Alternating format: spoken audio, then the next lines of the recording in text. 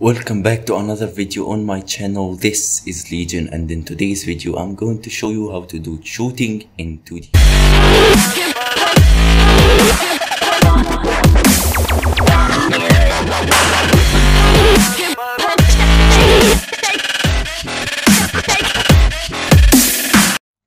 In the Unity editor I have a character. It's the Knight from the Knight sprite sheet. From the asset store, it's free. I will leave the link at the description down below. Now I have rigid body 2D and a box collider as well as a player script on the Knight.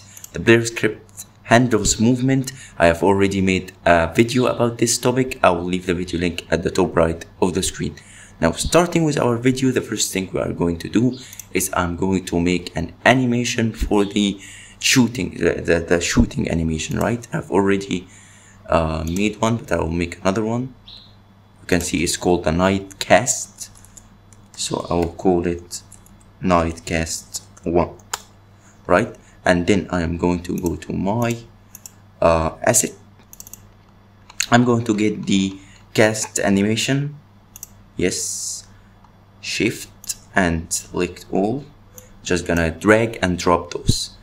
I'm going to spread them, let's say 25. And if you want to know how to do animations, all about animations, I will leave the link at the top right of the screen. Now, I'm going to go to the animator. I'm going to add a new parameter. It's a trigger. And I will call this cast.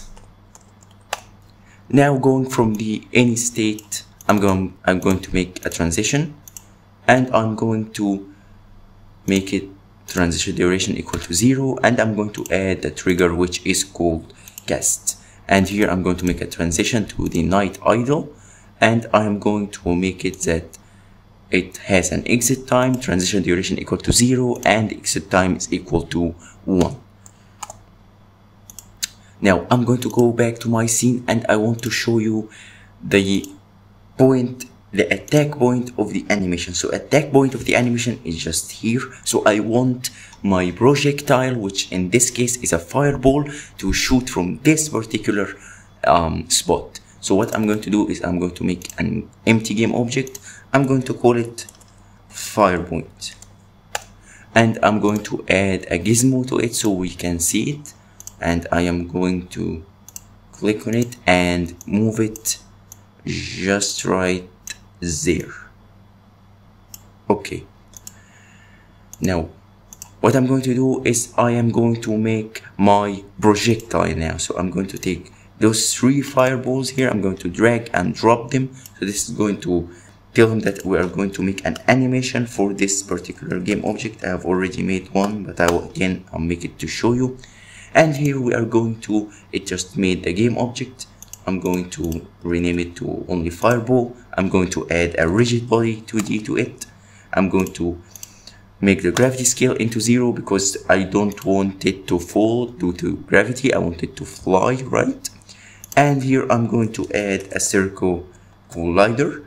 I'm going to make it is trigger, and I'm going to modify this to be exactly like this. Okay, that's great. Now didn't rename.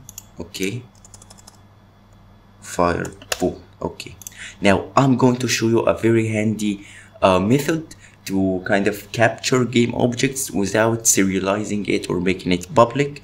As I said before, making things public is bad.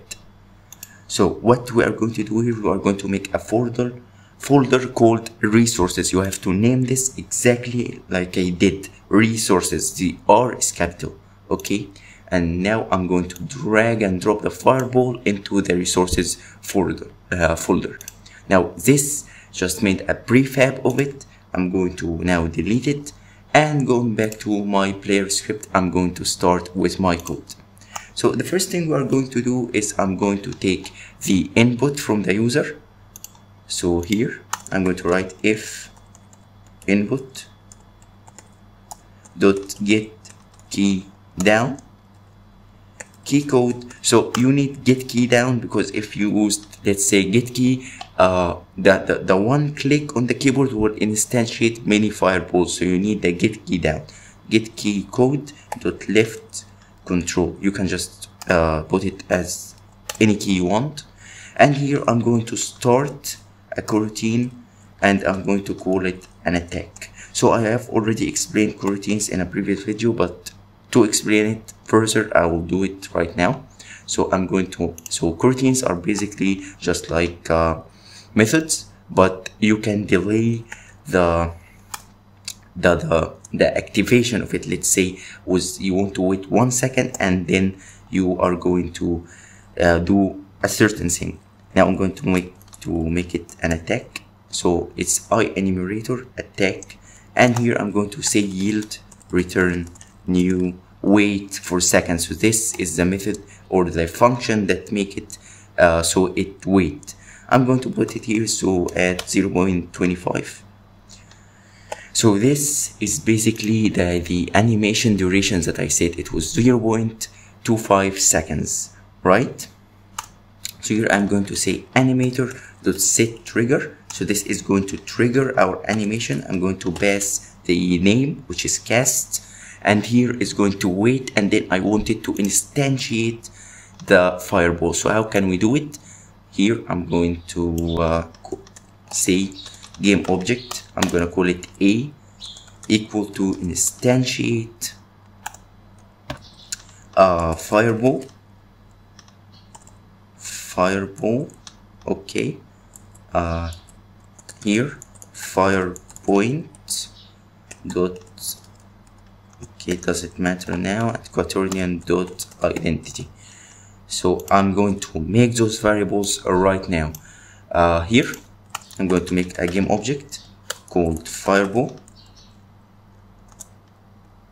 and in the void start I'm going to capture this fireball from the resources folder. As I told you, we are going to write resources dot load game object, and we are going to pass its name. So exactly as you wrote the name, I wrote it with a small f, so I'm going to write a small f, and here it is. Now here I'm going to also make a serialized field. I'm going to call it a game object.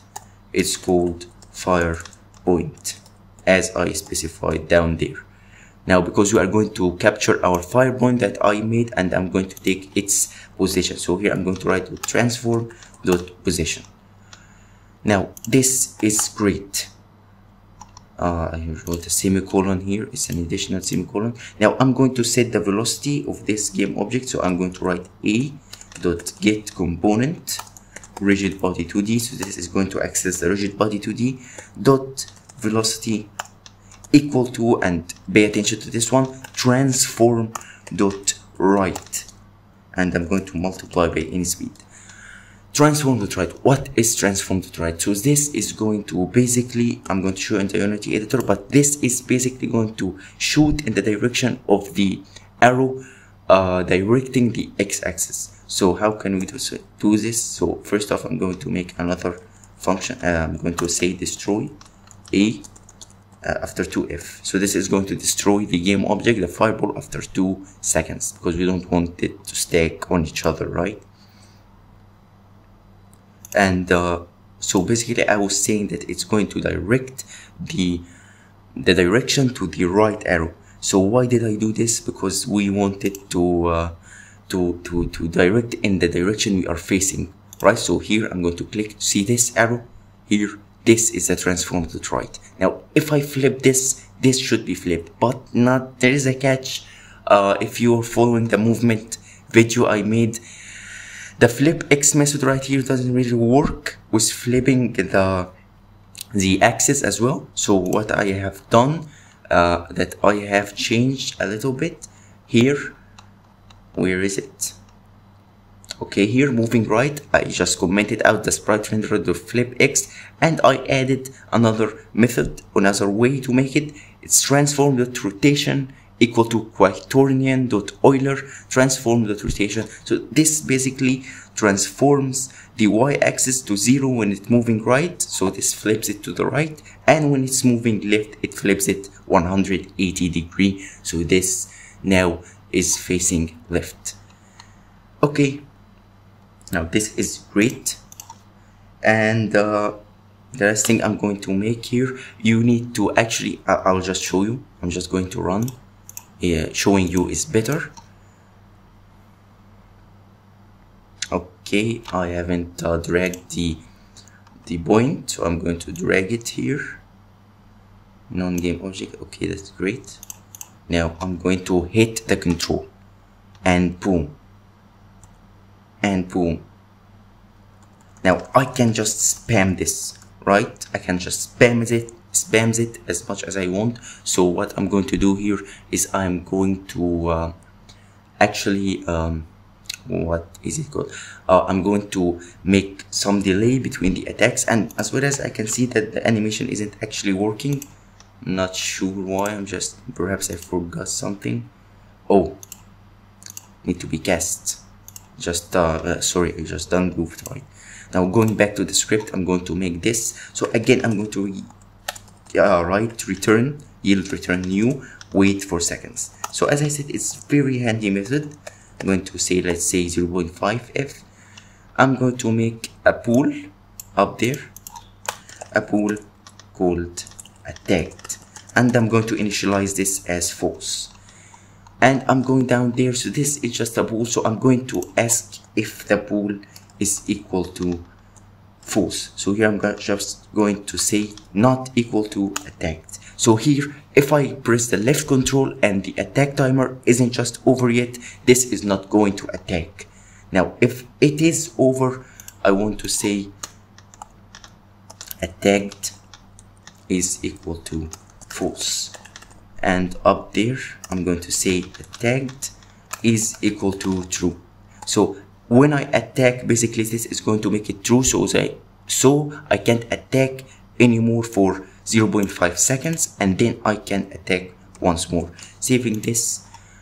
This is great. Now going to the fireball script. I made a fireball script. Okay, I'm just going to read it for you. Just very simple. Rigid body fireball.rb, and actually I'm going to just show you something. I'm just going to delete this, right?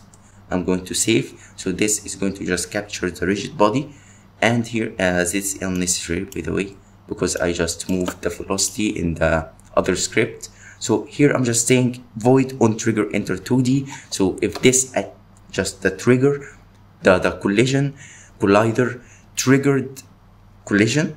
Now this collision, if its tag is enemy, is going to destroy the fireball, and it's going to destroy the enemy itself. Now going back to the game, you can see that I have the king right here, and it's tagged as enemy, right? I'm going to also run the game, and 1, 2, okay, the variable player haven't been assigned. I'm a dork. And here it is. Boom, boom, boom. Collider is trigger. I'm going to again set the fireball,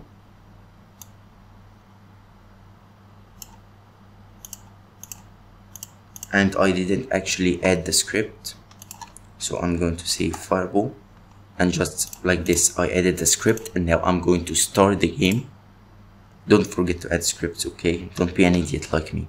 And boom, right, it just got destroyed, and you can see that the animation is working fine, and you can see it just heroes me. I'm going to click it really strong.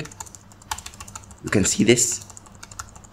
I am spamming the key actually, but nothing is happening, so you can see. But now I want to show you I want to show you what the code that I deleted from the fireball. Now if I just to the left, went to the left and just clicked, you can see it's working, it's going to the left, but actually the fireball isn't flipping, right? So the tail is basically the head at this point. So how can we fix this? I'm going to go back to the fireball script. Here I'm going to say if the game object dot velocity, actually, okay, I kind of needed the rigid body, sorry. If fireball rb dot velocity dot x is less than 0, so if it's negative, that's going to the left, it's going to transform the same code that we did in the player, transform the rotation, and 180 degrees on the Y axis. So this is great. I'm going to save, just taking a little bit of time. I'm going to run once more, hitting the key. You can see it working now. Boom, boom, boom, and here you go. You have shooting in 2D. If you like this video, found it informative, please hit the like and subscribe button for more videos like this. Peace out.